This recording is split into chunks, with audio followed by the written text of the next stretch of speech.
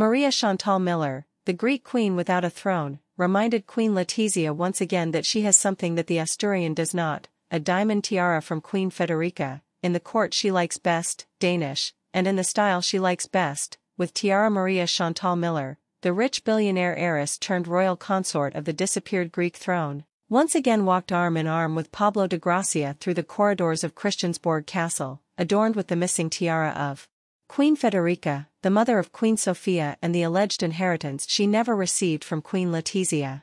The look, which is simply repetitive, is becoming a classic. The perfect smile, the blonde hair and the diamond tiara are the preferred dress code of the North American woman when she sets foot in Denmark.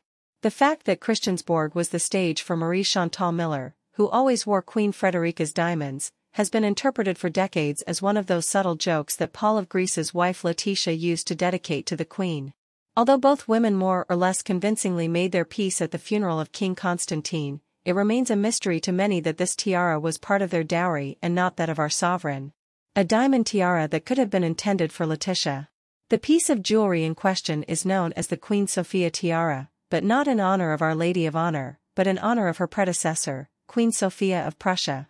The magnificent piece, set with diamonds and decorated with a floral pattern, dates back to the 19th century and is said to have been a gift from Kaiser Wilhelm II to his sister, then Princess Sofia, on the occasion of her engagement and marriage to the heir to the Greek throne, King George.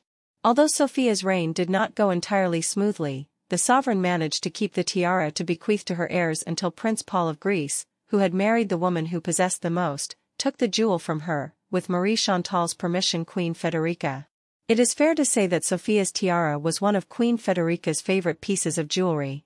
She wore it on as many official occasions and portraits as possible until the 1950s, and even kept the jewelry during the Greek royal family's African exile during World War II. The last time she was seen wearing the tiara was in 1966 at a gala at the Royal Theatre in Madrid. But in 1967 there was the defeat of the Greek royal family, the final flight from Greece, and Federica and her tiara settled with Queen Sofia in Madrid. No one has ever seen the jewels on the head of a queen again.